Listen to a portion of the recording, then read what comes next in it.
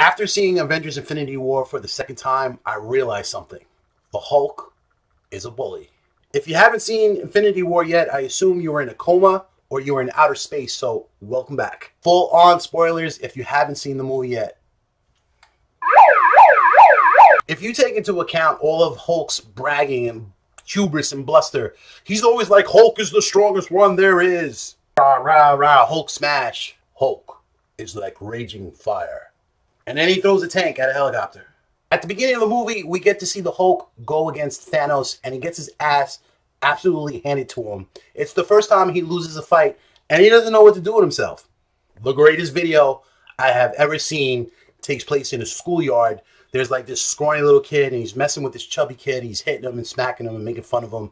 And then the chubby kid absolutely loses it and like picks this kid up and atomic drops him into the concrete. It was the greatest thing I've ever seen in my life.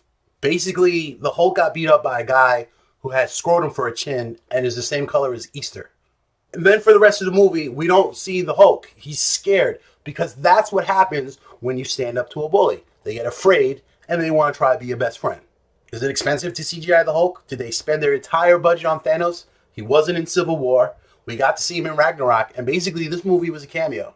Was I the only one who thought that Banner was going to change into the Hulk when he was inside the Iron Man armor?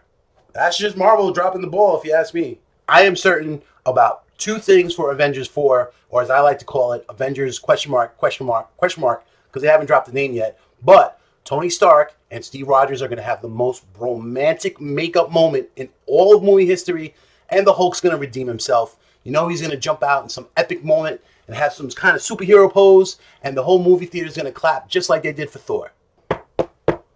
I was going to do this entire video in complete green face, but I don't want to be called racist by the social justice warriors.